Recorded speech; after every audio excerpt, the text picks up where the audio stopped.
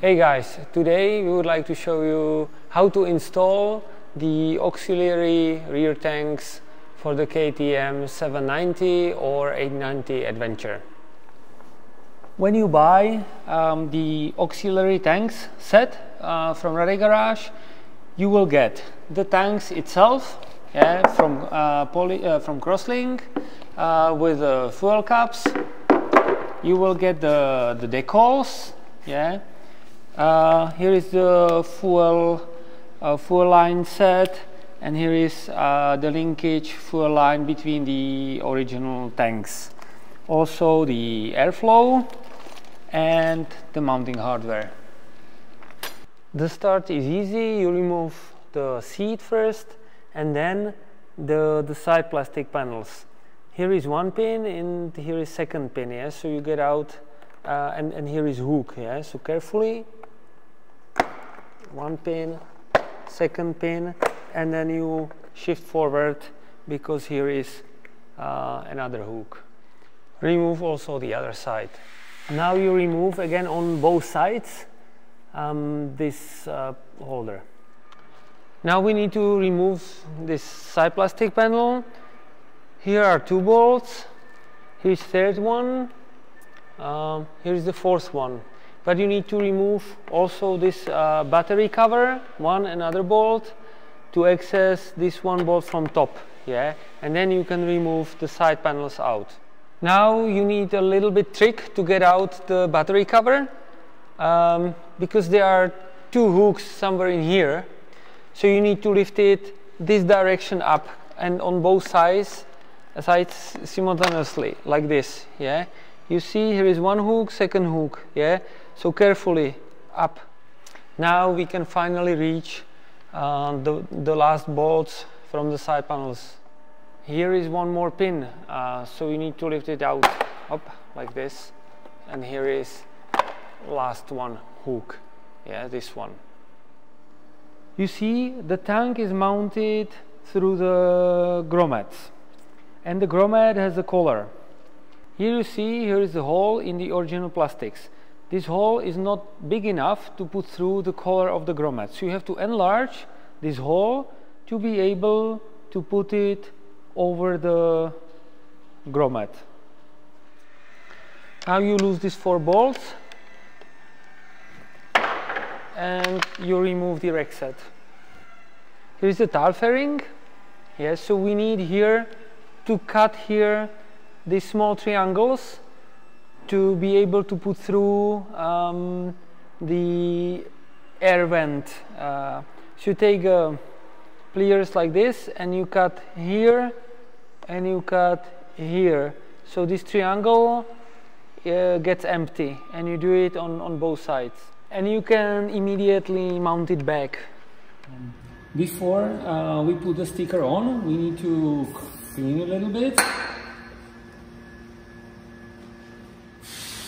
Peel it only half the surface, because you don't touch the this glue area. There are more ways how to do it, but I start, as I said, here with this corner, and I try to align, even it makes here strange shapes, so I try to align this top line as much as possible at the beginning.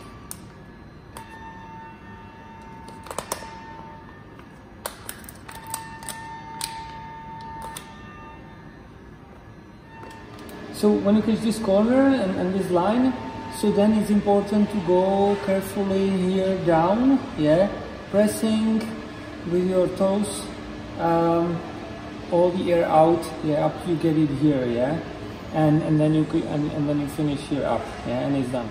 Take this pin and put a bit of Loctite and mount it here from the back side of the auxiliary tank.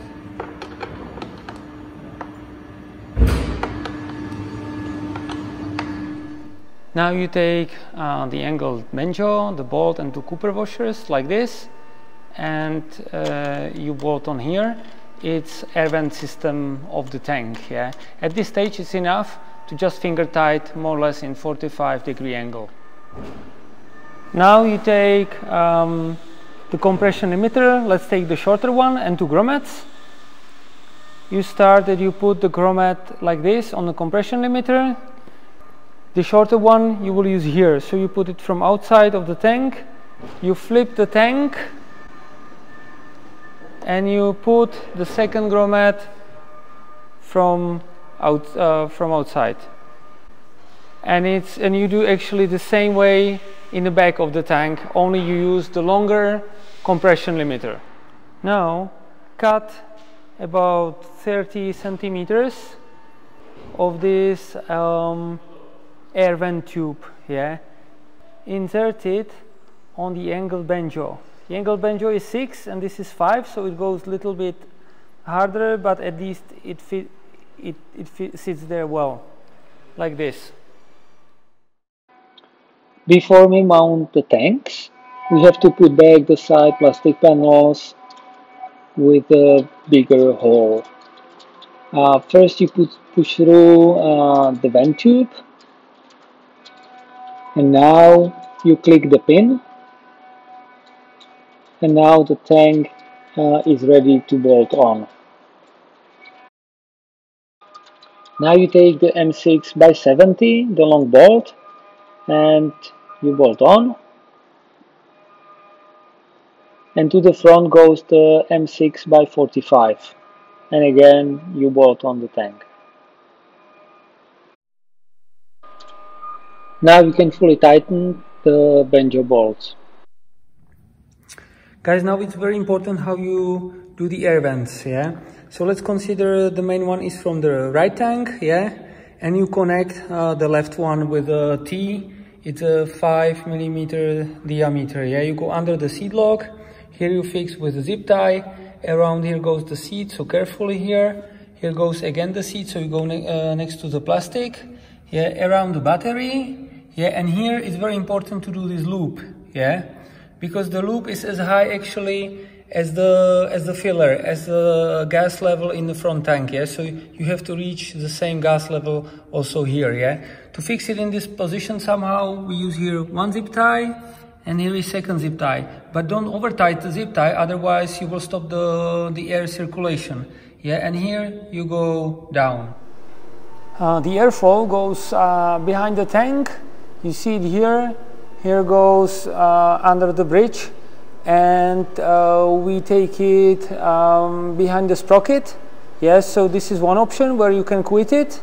Yeah, second option, you can take it up here and down to the skid plate, yeah, and fasten with a zip tie also, yeah, to fix its position.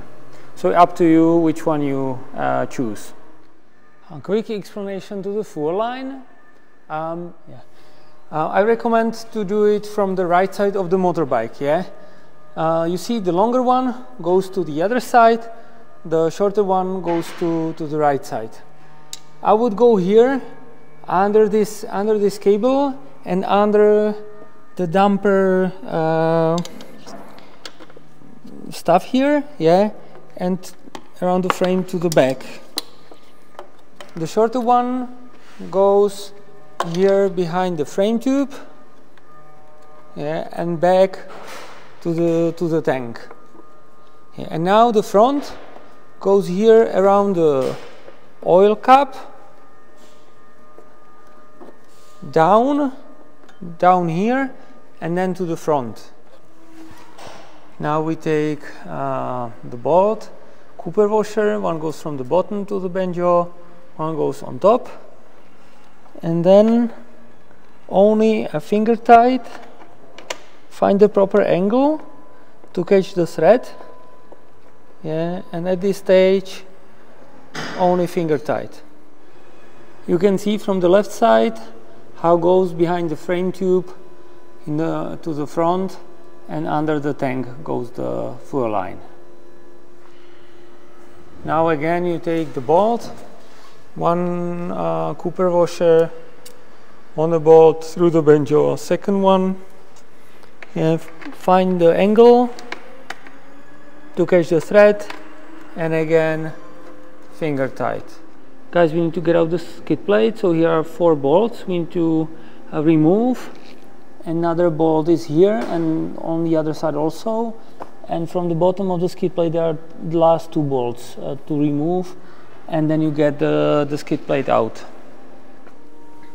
Here is the original bridging fuel line between the left side and right side of the main tank. Yeah, I've cut the original zip ties and prepared new zip ties here, and I have also moved to the left side the heat shield. Yeah, because now we will use this T connection, yeah, to connect the auxiliary tanks to the main tanks. Yeah, you have also option to use our fuel line that you get in a kit, yeah, or you can cut the original as you want. Yeah.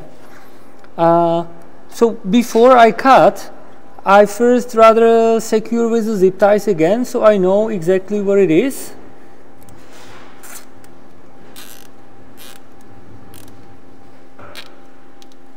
At least this one. Yeah. Now we see this one is a little bit longer, so I suggest to cut a little bit behind. One more check. Always good to double check. Prepare the T, diameter 6 millimeters, and the sleeves. Yeah. Take one sleeve and put it on a fuel line. Yeah, coming from the back. And now put on the T. And now we can measure where we will cut the bridging line. Yeah, more or less here. And you connect one side, second side. And here you can see how the rear tank is connected to the bridging fuel line. Yeah, it's good to use here the zip tie. Yeah, to fasten it here. Here is zip tie, there is one more zip tie, yeah, so it's enough secured. Guys, the installation of the auxiliary tanks for the KTM 790-890 is finished, yeah. So congratulations to your great mechanical job, yeah, and we wish you many nice kilometers on your adventure rides.